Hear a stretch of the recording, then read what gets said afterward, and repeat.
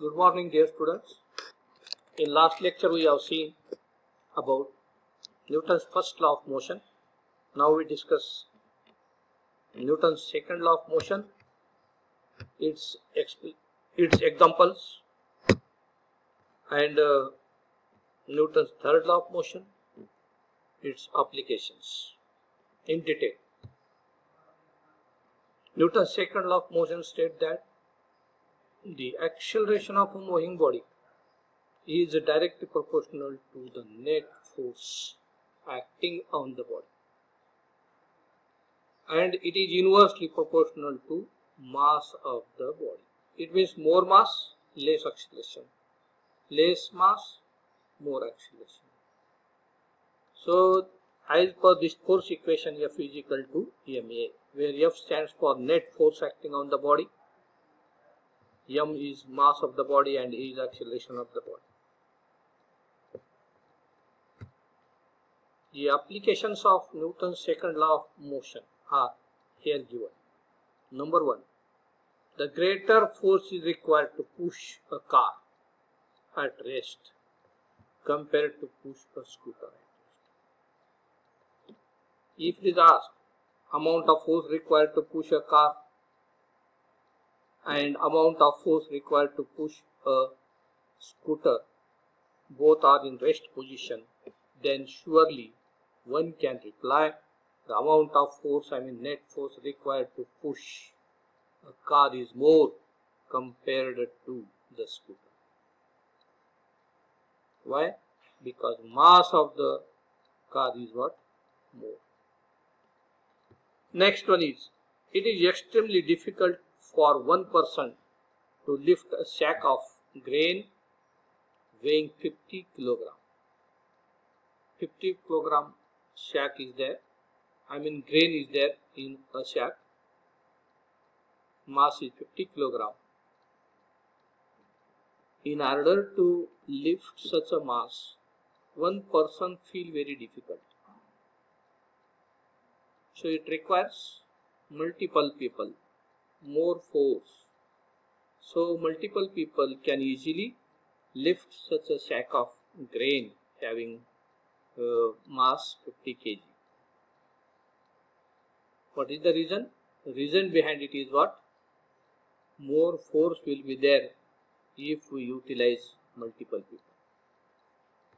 Next one, this is due to the more number of persons, net force will be more.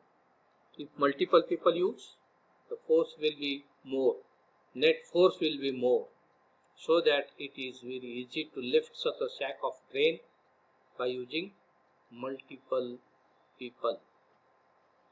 In cricket, a fielder's hand pulled back while catching the cricket ball coming with high speed.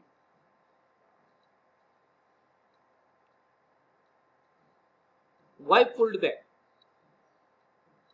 If a fielder is not going to pull back the hands, then what happens? Impact of the ball will be more on his hands, and there is a possibility of losing the catch.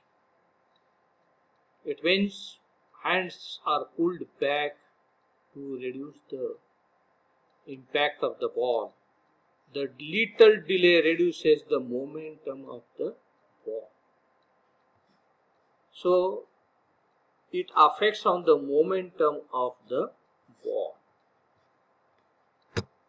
Now let us turn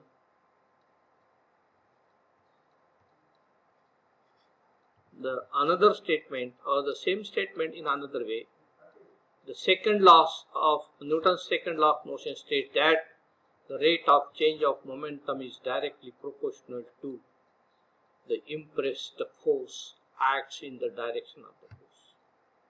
See, suppose a boy is throwing a tennis ball to you, same boy is going to throw cricket ball to you, then impact of cricket ball is more. Why? Mass is more. In the same way, if a boy is throwing towards you a cricket ball with large force, as much as he possible, and a man or player is going to throw the same ball towards you with as much force as he can, then in that case, in these two situations, it is clear that impact of the ball thrown by the player is more, because more force. I mean, momentum is directly proportional to the impressed force and acts in the direction of the force. In the same way, in case of the ball is stopped quickly, the momentum is reduced to zero suddenly. Since the rate of change of momentum is quick, the player may injure his hands. While catching the ball, player may injure his hands. When the player pulls his hands back, more amount of time is given to change what? The rate of momentum to zero. So as the rate of momentum becomes zero, so it will be easier to catch the player. I mean, this momentum becomes zero. This momentum depends upon the force acting on it, and if more time is taken, then it reduces to zero. Then what are the facts? Force and the acceleration are always positive. Force is never negative. Acceleration never negative. Because of mass of a body, m is a scalar quantity. What is m? Scalar quantity, so that f and acceleration both are positive. And Newton's second law is also referred to as the real law, because the other two laws can be explained with the help of Newton's second law. Why it is called as real law? Because first law and third law can be explained with the help of the second law. That's why Newton's second law is said to be a real law.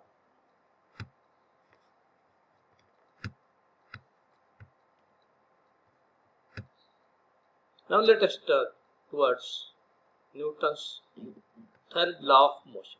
Very it is important. There are various applications of Newton's third law of motion in our day-to-day life. How? While walking on the ground, one leg we have to lift, another leg we have to put down. One is putting down, other one is lifting. One is action, other one is reaction. So such a action and reaction, they are not in the same direction. They are exactly in what? Opposite direction.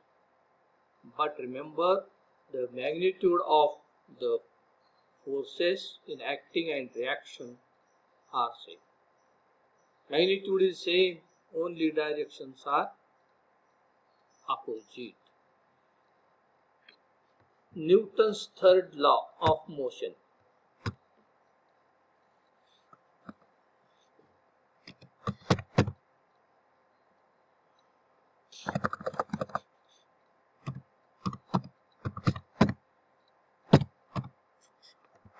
Newton's third law of motion states that for every action there is equal and opposite reaction. The force always exists in pairs. A single and isolated force cannot exist. If two objects interact, both interact with each other, the force F12 exerted on the object 1 by the object 2, called as action. It is equal in magnitude but in opposite direction to the force F21 exerted on the object 2 by object 1. These two forces are equal in magnitude, but of course their directions are what? in opposite to each other. Though action and reactions are equal and opposite, they never cancel each other. This point one has to remember. So statement you remember, for every action there is equal and opposite reaction. A fireman has to hold the pipe. Fire brigade office, you know. So the fireman has to hold the pipe strongly in order to prevent it from going backwards. As the water flowing out in the pipe of the pipe pushes it back. Water flows in this direction, pipe goes in this direction, both are in opposite. So fireman has to hold the pipe strongly. In the same way, when a bullet is fired from the gun exerts a force which is action on the bullet, and at the same time bullet also exerts the same force called as reaction on the gun in opposite direction. I mean, whenever force is exerted by bullet, first of all we take, whenever the force is exerted by gun on the bullet, then bullet moves with the velocity called as muzzle velocity. At the same time, gun is also going to exert the reaction force, because of which gun also goes backward with a velocity called as recoil velocity. It means for every action there is equal and opposite reaction. Then you may ask that bullet is going so far and gun is not going so far backward, though the forces exerted on each of them are equal in magnitude. So reason behind it is that mass of the gun is more compared to mass of the bullet. So in second law we have seen acceleration is more if the mass is less. So in case of gun, mass is more compared to mass of the bullet.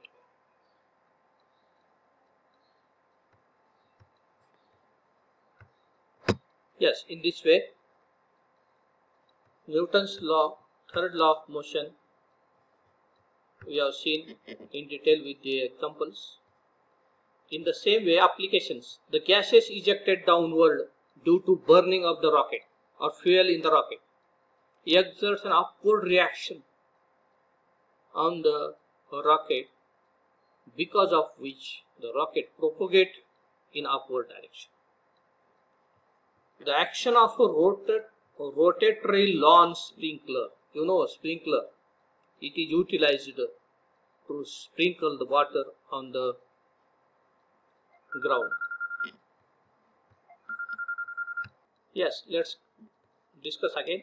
The action of a rotary lawn sprinkler is based on the third law of motion. See how the water coming out of the nozzle exerts an equal and opposite force in the backward direction. So because of this, what happens? This causes the sprinkler to rotate in the opposite direction.